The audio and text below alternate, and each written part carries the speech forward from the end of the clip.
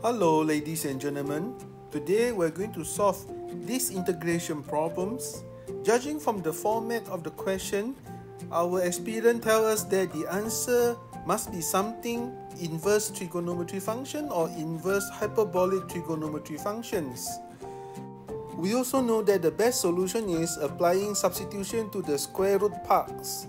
But before we jump to that, let's do one additional steps. For the square root parts, we can rewrite as square root x power 2 multiply x plus 1 over x. And then the x power 2 and the square roots are cancelling each other, and we can rewrite the equation become integral x minus 1 divided by x plus 1 multiply x multiply square root of x plus 1 over x plus 1. Let's define u equals to square root of x plus 1 over x. This is differentiable, so we can get du over dx. We expand the equation, replace back whatever u it is. Therefore, we get dx equals to 2x squared multiply u divided by x plus 1 and x minus 1, and then multiply du. From here, let's put back the dx and then u back to the equation I. So we write the new equation I.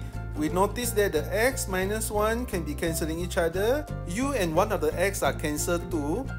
So I equals to 2 multiply integral x divided by x plus 1 square du, which means we are not finished because you have x but du.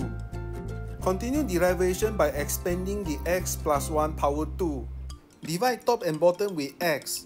The top becomes just 1, while the bottom becomes x plus 2 plus 1 over x. However, I purposely write the 2 behind and then purposely write it as 1 plus 1.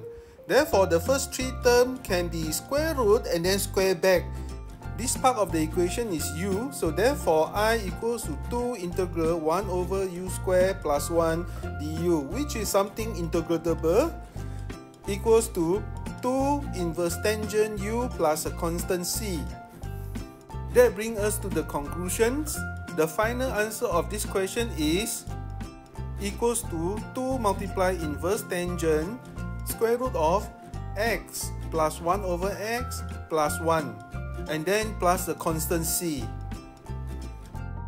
Thank you for watching. Please continue support my channels, subscribe, likes. I see you in my next video. Bye bye.